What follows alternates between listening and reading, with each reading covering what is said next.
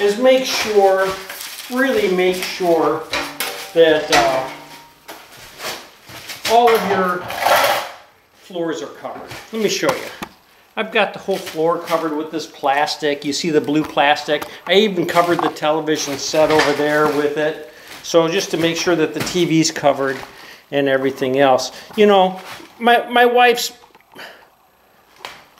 been working on this mess for over 30 years. She doesn't need to work on this mess too when I'm all done. So she's got enough of a mess. Here, I've got my pan. I've got my knife. I've got my Durabond here. So we're all set up right now. And like I was saying, the first thing I really want to do is mix up Durabond. So I'm going to do that real quick. And if you look at, guys, I went and grabbed my 12-inch pan compared to my 14, because as a novice, you're not going to really have one of these. You're just going to have this one here. So this is a standard 12-inch pan. So I'm going to grab a little bit of Durabond here, mix up a little bit. I'm just pre-filling this right now.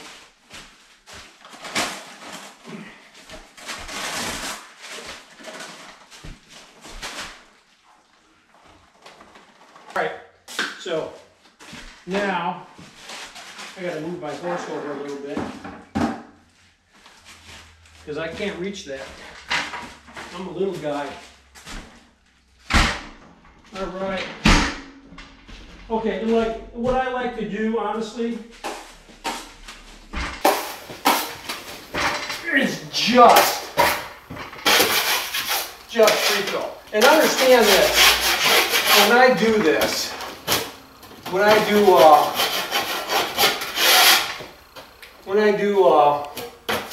stuff like this, now there's no reason. The only reason this is peeling, honestly, this was primed, and I know this was a primer paint, but I had these Skylights leaking on me, and they've leaked for quite a while. I could actually see it right here where they leaked here.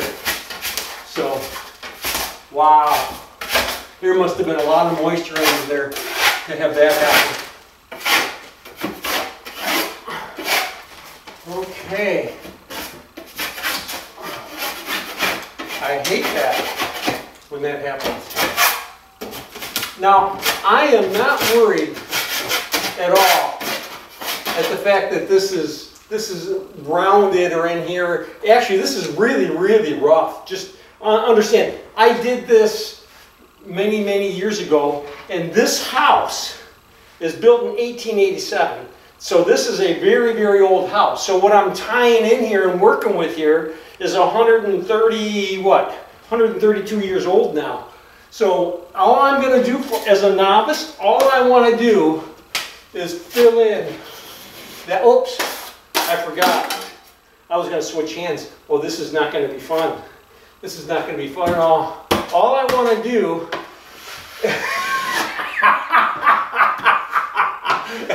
is, all I want to do is switch hands. That's all I want to do right now. So I got to try to fill this in left-handed. This is not easy. This is not easy at all. Okay. Oh my gosh, this is going to be a fun video series, isn't it? So I have a big gap here too. I told you before, I am not ambidextrous. Not in the slightest. I have no idea what I'm doing here when it comes to holding a knife with my left hand.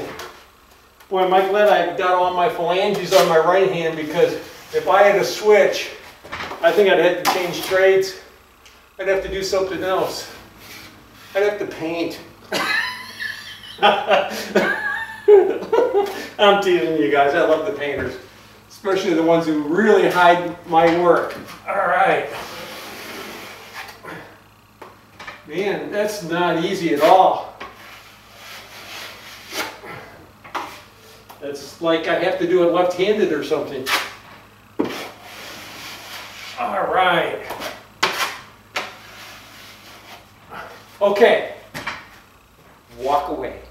Walk away. Pre-fill it like that, get it nice and full, and walk away. I mean, if you wanted to fill in this little bit right here, you could go ahead and do that too, but you don't really have to.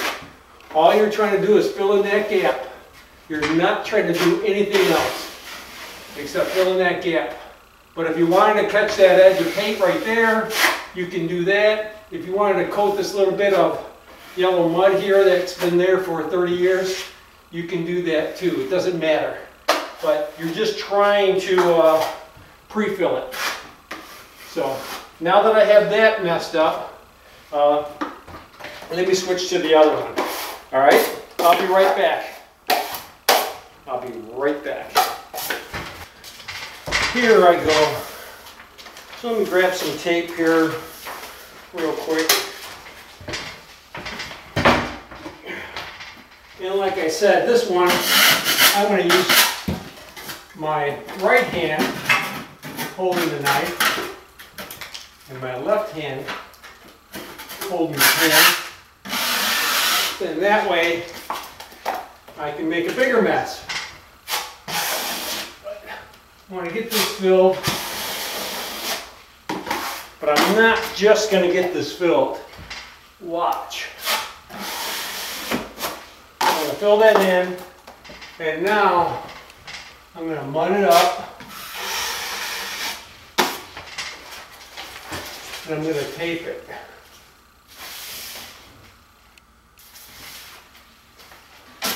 Alright.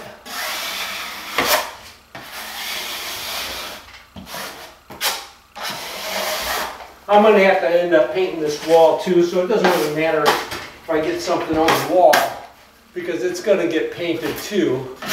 It has to. It has to. Just because that angle over there. So again, let's make sure I get some mud in here.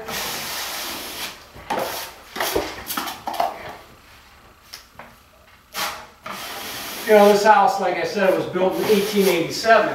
It's 132 years old. And there's an old saying, they don't make houses like they used to. Thank God. Thank God they don't make houses like they used to. It's crazy, the technology on home building with LVLs and all of that other good stuff. You know, other than, you know, this house was built balloon construction. It was balloon construction with rough 2x4s, and I mean rough. Sometimes some of the 2x4s, I got a bunch of them in my garage.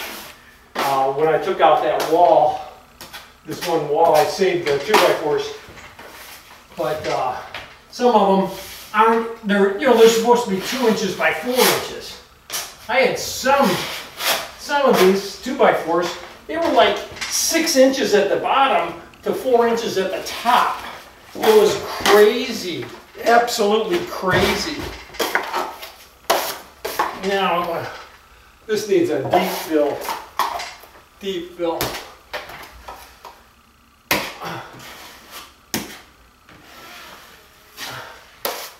Okay. There. And you know, I'm going to tape this just like it is. Again, like I said, it'll be just fine.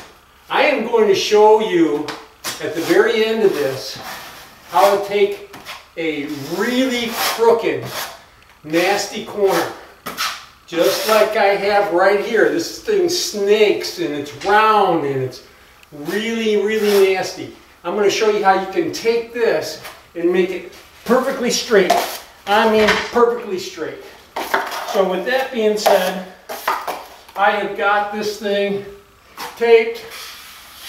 I'm going to get rid of the rest of my Durabond just right here. Just kind of float this out a little bit. No big deal. This is 20, like I said. So in less than 20 minutes now, I will be able to put another coat on this. And I am not going to do this all in Durabond, guys. You guys can do it. You guys can do it in Durabond. So the guys who really can patch this stuff up and do it in Durabond, 3 coats and be done with it today, you're not going to be watching my video. But the guys who are learning how to do it, who are trying to just see, you know, how somebody who's been doing it for a little while does it, you're the guys who are going to be watching this video, or people who just want to learn. You see me back there? I see you.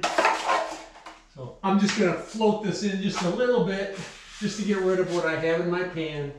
And then I'm going to go back over here. Huh, look at that. Something's peeling over there. I wonder what that is.